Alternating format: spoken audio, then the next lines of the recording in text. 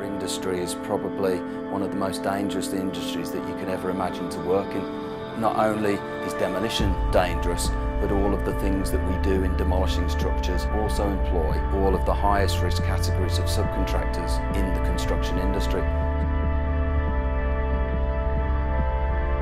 Well, the emotions of a blowdown, deeply entrenched within Coleman's. We've done a number up to this point.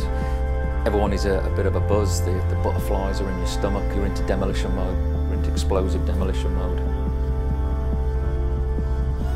Demolition's in our blood, we look after our people, a lot of experience, a lot of enthusiasm, and gel all that together, it really puts a good team.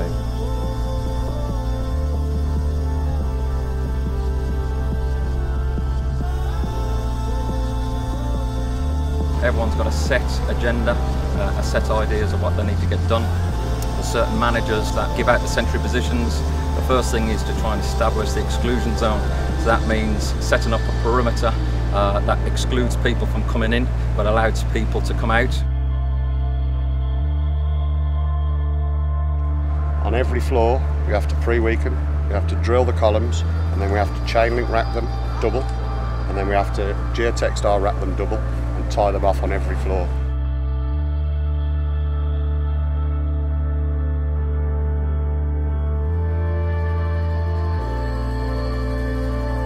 On the day of the blowdown, it is a high pressure job. Everybody, you can sense the tension amongst the team, and the tension builds and builds, but that ultimately brings excitement when you finally blow the tile.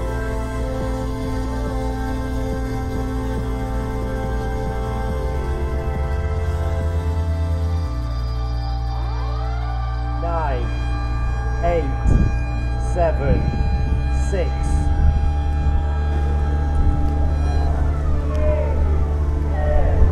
Firing now.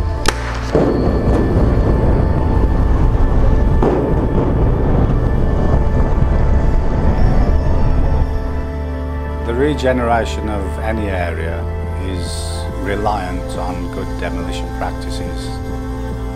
The areas that I've seen over the years that have changed all started with good demolition.